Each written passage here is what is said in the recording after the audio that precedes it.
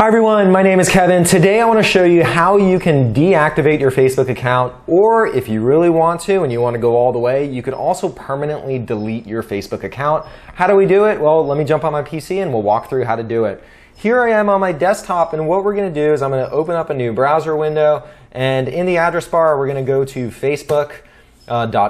I'm already signed in via single sign-on, and what we're going to do is I'm going to click on this little arrow drop down on the right hand side. We're going to click on that, and then there's an option called settings. Let's go ahead and click into settings. So here I'm in the main settings screen. I'm going to zoom in here so it's a little easier to see.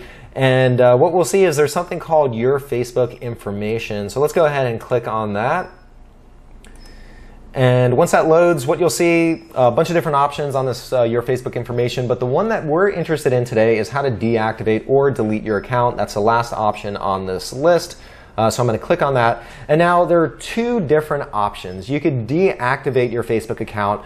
So let's say that the relationship's not really working out and maybe you want to take some time off. You probably want to select deactivate. What that does is it still keeps your account, but all references, people won't be able to load your account, they won't be able to look at your pictures. All of that content, in a sense, will be locked up. So no one else could see it. This way, if you have a lot of, let's say, photos or videos stored on Facebook, you won't lose all of those. It's pretty much just saying, hey, I want to take a break, I want to take a rest. Then you have another option, which is called permanently delete account.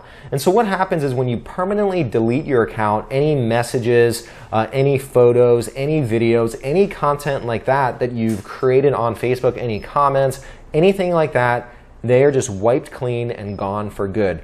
So this is if you want to break up, but you are really sure that you want to break up. All of your, especially if you use Messenger to communicate with people, all of your Messenger chats will also disappear. Versus with just deactivate your account, you'll still be able to use Messenger. It simply turns off your Facebook account. So those are the two different options. If you do proceed with permanently deleting your account, Facebook does offer a grace period where they'll delete it, but if you log back in, say after 2 or 3 days, and maybe you had second thoughts, maybe you didn't really want to delete your account, they'll be able to retrieve it. But once that grace period goes by, your time is up and your account's gone. So there could be a lot of history, a big part of your life that disappears. So you got to kind of think about, is it worth getting rid of? But hey, you know what you want to do. If you really want to permanently delete it, feel free to go ahead and do it. I'm just showing you how to do it.